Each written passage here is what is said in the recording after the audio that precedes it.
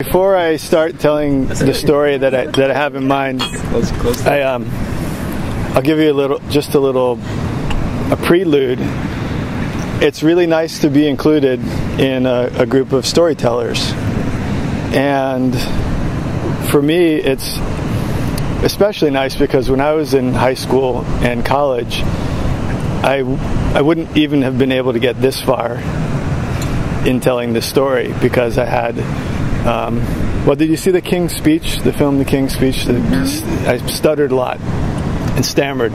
And in that film, the king had the world's best help to help him make his speech. I didn't really have any help. So in high school and in college, doing this scared the living hell out of me. So I didn't do it. And if I had to, I would be making you so uncomfortable that you would beg for me to stop because I was so uncomfortable. And the way I got through it was, well, I fell in love with the ocean, and I began to study sea turtles, and I just wanted to tell everybody about sea turtles.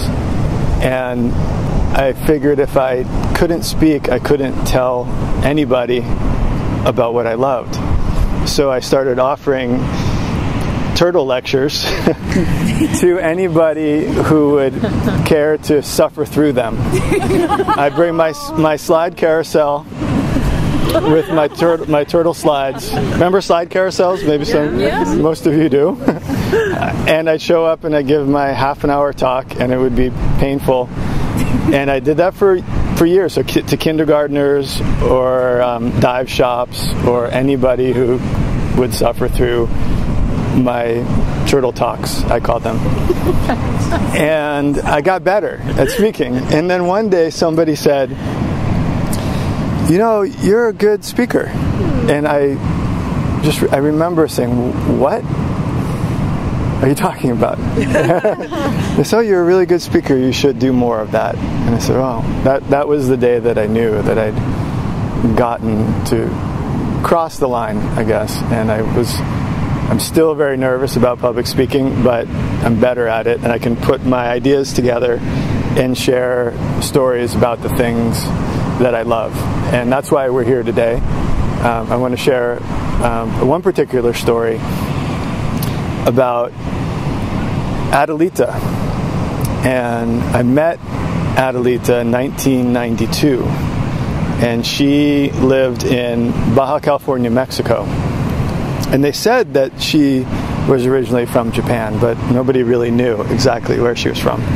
And she had beautiful brown skin and dark eyes, and you couldn't help but be attracted to her. So we spent some time together, and from 1992 till 1996 we spent every summer together in Baja California, Mexico. And I became very, very fond of her, and I don't really know if she was fond of me at all. But in 1996 we knew that it was time for her to go. And it was kind of tough to admit it, but she knew it, and I knew it. And the way I knew it was that she was hanging out next to the western wall in the room that she lived in all the time, leaning her head on the wall. And I would just sit and watch her and talk to her and say, "Adelita, you really want to go, don't you?" So what you usually do when you say goodbye to a loved one, you glue a transmitter to her back because you want to know everything she does for the rest of your life. It's very important. So I loaded her up in the truck, and we drove over to the Pacific coast of Baja, many hundreds of miles straight south of where we're standing right now, on a beach kind of like this, and got together with some Mexican fisherman friends and we glued a transmitter that was about the size of your cell phone, glued it to her back, and put her in the boat, and lifted her into the boat, and took her. It felt like a million miles offshore. I think it was about 2 miles, but it was just one of those days where I wasn't looking forward to releasing her into the world, but I knew we had to do it. And we lifted her up and gently placed her over the side of the boat into the water. And she slipped away under the water. And we all waved goodbye, and we didn't know where Adelita was going from there. So we turned the boat back to the shore, went back to the beach, and the first thing I did is I asked my friend Bob, who was the underwater video guy, to pull the camera out of the housing, and I wanted to see the videotape of her swimming away underwater. And I looked at it, and she swam about 10 meters, and then she stopped. She stopped moving, and she just drifted. And it looked like she was thinking about coming back. And then she decided not to. And she kept swimming. And she swam off into the distance, and the sight of her just faded into the ocean. And I watched that tape. I rewound it and rewound it and rewound it and rewound it and watched it over and over and over again. And I'd be glad to send you that clip if you would like to see it. It's quite stunning. And we went back to our camp. And she had the transmitter on her back, which meant that she wasn't really gone. Well, she was gone. She was in the ocean, but we could still be in touch, at least in one direction. So heartbreaking, isn't it?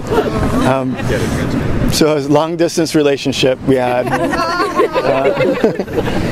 She sent, or at least her transmitter sent, messages every day, all day long, and they came to me via email. And I plotted them carefully, dutifully on a map. And I shared that map on something that was brand new called the internet.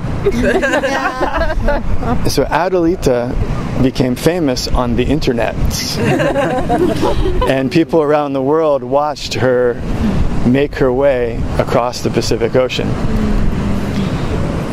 Day after day, and Dana can attest this, I'd get up early in the morning, check my email, plot the map, answer messages from people who wanted to know how Adelita was doing, update the website, and she slowly started making a line away from the Baja California Peninsula out into the Pacific Ocean towards Hawaii. And we thought, wow, that's interesting. Nobody has ever tracked an animal of any kind across an ocean. And the basic understanding among my colleagues was animals just don't cross the ocean. It's too far. There's no food. It's just not what they do. They either stay there or they stay here, and they move around on their right side. So Adelita was making her way across the ocean. And every day I'd share the data. And then my colleagues started saying, you can't share the data before you publish it. Somebody will steal it. And I thought about that because I was a graduate student. And I thought, wow, that could be bad for my career, I suppose, if somebody stole my data and they didn't give me credit, I guess. But what would somebody do with stolen turtle data? Sell it on the black market? Or publish it? Maybe, but doubtful, because, I don't know, just you need to have a little more than just some dots to get a publication in a journal. Or maybe they would take that data and save turtles with it. That would be okay. Or maybe they take the data and do something that I'm not smart enough to know how to do. And that would be okay too. So I came to the, at the time, radical conclusion that sharing the data as wildly and as freely as possible was the absolute right thing to do. And as normal as that may sound to us in this post-Napster world that we live in, and this Facebook, Twitter, share everything all the time world that we live in, that was a radical idea. To share anything in real time in 1996 was radical. Truly radical among my peers. Particularly to share data from a sea turtle that you were deeply in love with publicly was just weirdly radical. But that's what I did. I put the data online every single day. And thousands, then tens of thousands, and hundreds of thousands, and soon millions of people tracked Adelita as she swam over the course of 368 days from North America home to where she was born. What? In Japan. 12,000 kilometers later, she arrived along the coast of Japan and started doing some strange things, moving around, and then disappeared, reappeared, and then completely disappeared. And we were all just watching as Adelita made her way home through the garbage, past the fishing lines and the fishing nets, between the longliners and the bottom trawlers, around and under and over the plastic, home to Japan. And then her signal disappeared.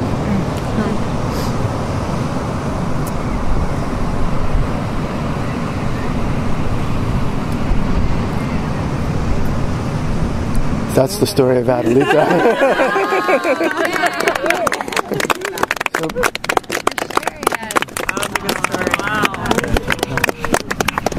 Beautiful story.